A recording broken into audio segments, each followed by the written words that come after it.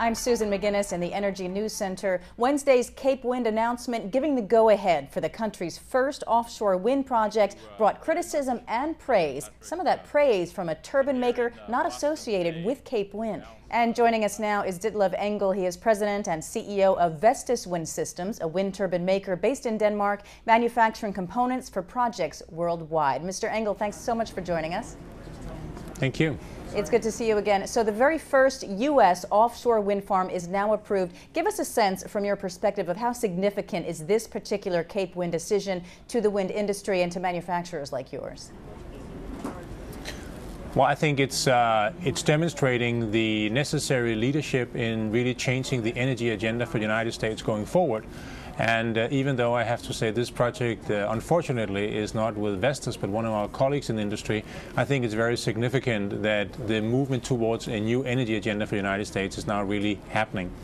So what is your outlook for Salazar's decision on, the prospects now for the U.S. market? It took 9 years for this one. Was this a one-time wonder, or is this particular decision very meaningful for a real kickoff in the U.S. of offshore wind? Well, I think it's of course still early days, and this will be the first project, and I think we'll probably see more in the coming years.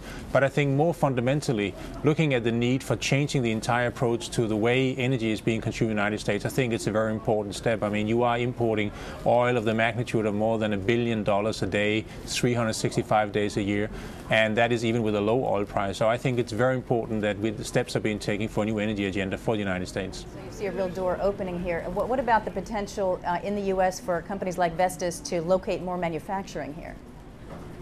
Well, we have been ramping up and invested more than $1 billion into the state of Colorado. We have just announced we're employing another 2,000 people in the United States, bringing us up to a total of 4,000 people. And I think it's important to remember that the United States have some of the best wind resources in the world. So that is a huge opportunity to improve both on energy, on climate, and also, of course, cutting the trade deficit. So I think there are a lot of opportunities here, and we're already here, and we'll be happy to invest more if necessary.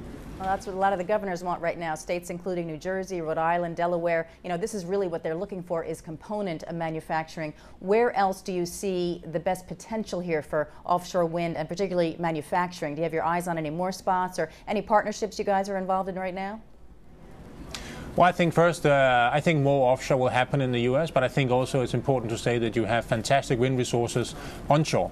And it's, of course, faster to deploy the wind onshore than it is offshore. So I think more will happen on the offshore, but on the short term, we will see more onshore.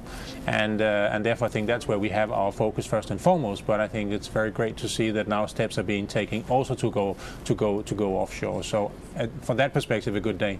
Having taken 9 years for federal approval for this one, do you see the process shortening now that this decision has been made, or do you still see it taking years? Does siting for these giant installations maybe involve more issues that need more consideration? Well, I think as we will expect to see the prices of oil keep going up, I think that will make a lot of the decision making easier, because we are only going to reduce the cost of energy from our type of energy, whereas I think everybody agrees that the cost of fossil fuel will go up in the years to come.